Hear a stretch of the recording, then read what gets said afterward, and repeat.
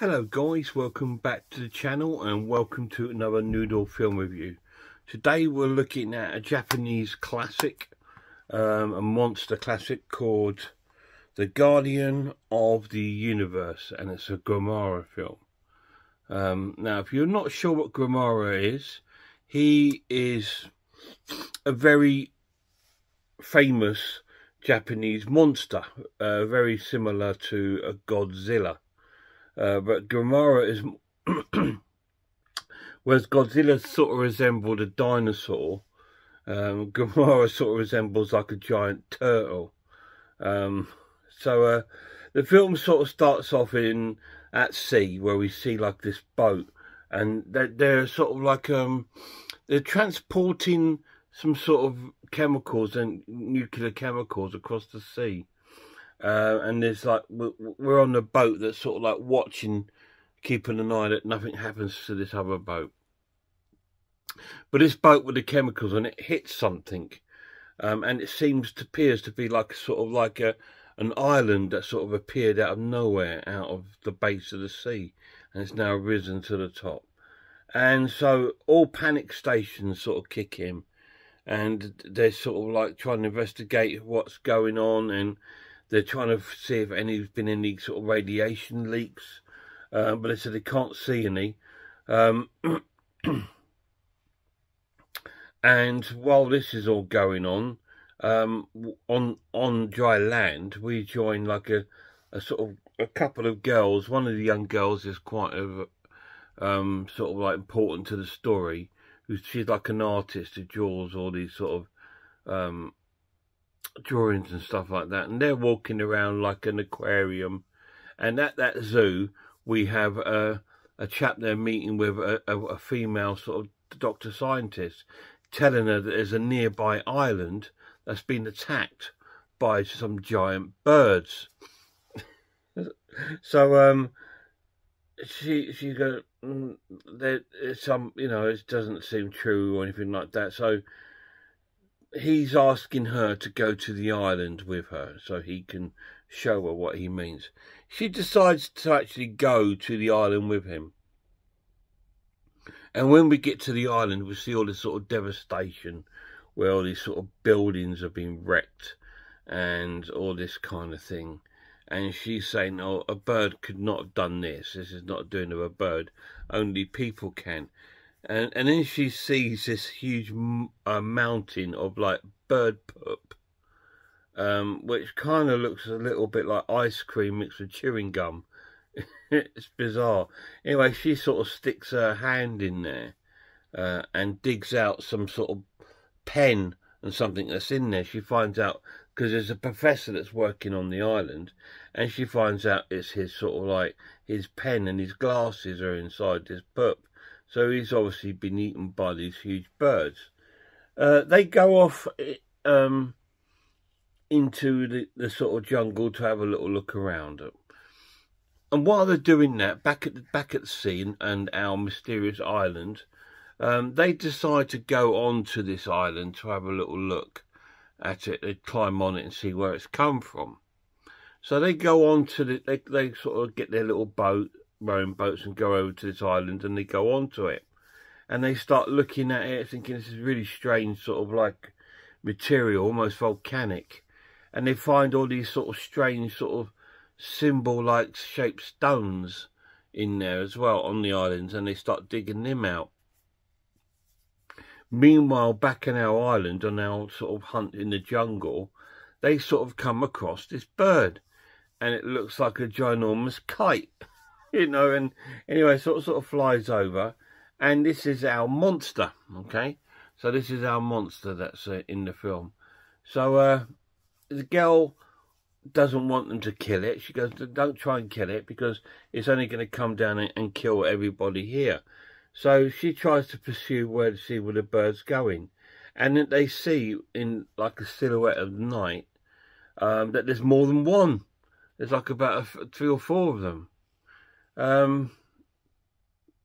Meanwhile, back on the boat, on the little island, they're sort of digging up all these sort of stones and stuff on this island, and then all of a sudden it starts to move, and they can feel the heartbeat coming, pulse coming through it.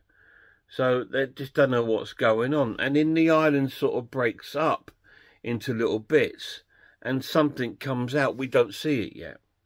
But meanwhile, back on dry land, the girl that was on the island with the bird is having a meeting with all these kind of top brass, sort of like, and the plan is to try and capture these giant birds to see what they are, and, you know, and sort of like do tests on them. So they sort of come up with a plan to use a football ground as a trap, because the football ground has got like a closing roof over it. And they've also discovered, because there was a clip when the girl's in the helicopter and the birds are flying by, she uses her camera, and the flash sort of startles the bird, so they don't like lights, bright lights. So they got all these sort of lights fixed up in this sort of football stadium, as well as these soldiers and stuff like that. And they lay all this sort of meat down onto the ground inside the football stadium to try and attract these birds, which are on their way, by the way. I don't know how they know to go there, but they're on their way to this football ground. And meanwhile, in the harbour, we sort of see rumblings coming through the water of this other creature that's broken out from this island. So these birds then arrive at the football ground, and they go in to try and eat all this sort of meat, and there's all these lights going on, and they're trying to capture these birds, and she wants them to close the roof, because all three of them are inside the stadium eating all this sort of meat that's been put on the ground. And so she wants them to shut the roof. So as they do that, out in the bay steps Gamera, and we see him for the first time. And he is quite an impressive sight. He is huge. You know, he's as big as Godzilla. And we sort of see him rising from the water onto dry land. And because he's so big, he starts walking across the dock area in the bay, and he's sort of like breaking everything, walking through buildings and all this kind of thing, because he's, you know, he's huge. And he's also making his way to the football ground.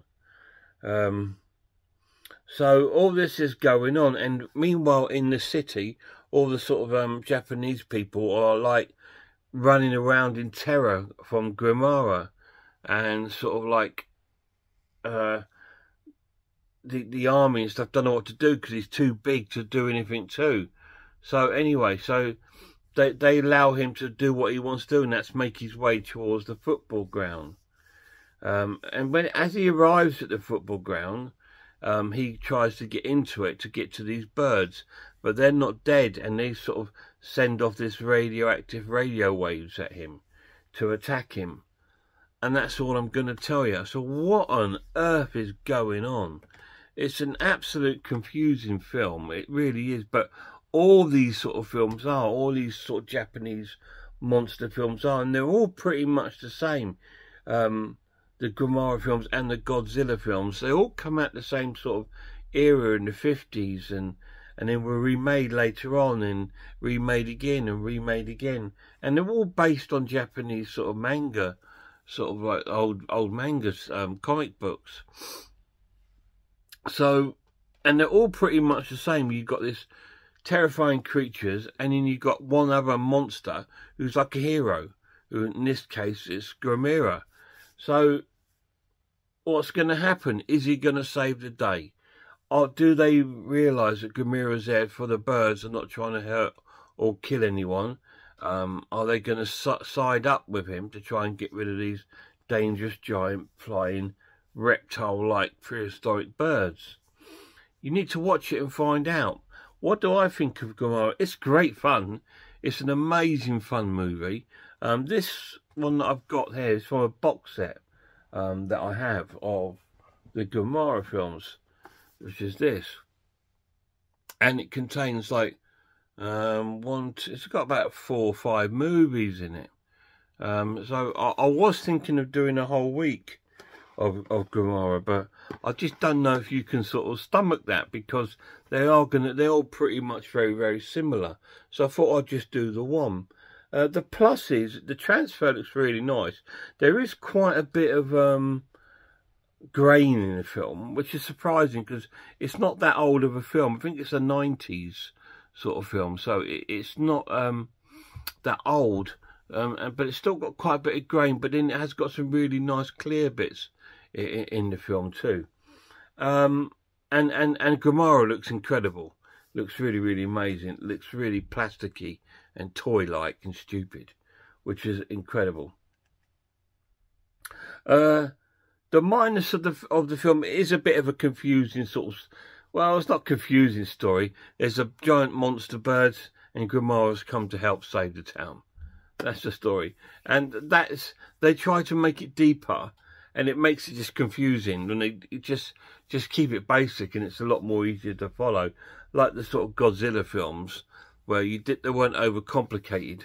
You knew what was going on. This, they're trying to evolve, do these experiments and tests, capture this bird. These scientists get involved, and it's just like, just keep it straightforward, because that takes away a little bit of the fun. I'm going to score the film a great film, and I'm going to give it an 8 out of 10. Really cool film. Absolutely dead chuffed to have this box set. It is really cool. There is another box set available, Gamera, which contains the earlier sort of 50s films. Or you can buy a box set that has all of them in. But that goes for absolutely stupid money. You know, it's like 160, 70 pounds. So, yeah, I just got this set because it's a more sort of like modern version of the film. So it doesn't look as bad as the early ones. Although it's still as bad, Gamera looks awful sometimes, and sometimes it's got his two giant like teeth, like ooh, and it's just got these eyes that just like don't move and like this. It's just so funny, but it's still cool at the same time. And I really, really enjoy these sort of Japanese horror films. I think Japanese monster horror films. I think they're amazing. Gamera, this film here. What's it called again? The Guardians of the Universe. 8 out of 10. Definitely worth a watch if you love Japanese monster flicks like Godzilla. Any of you guys seen it? If you have, let me know down below what you thought of it.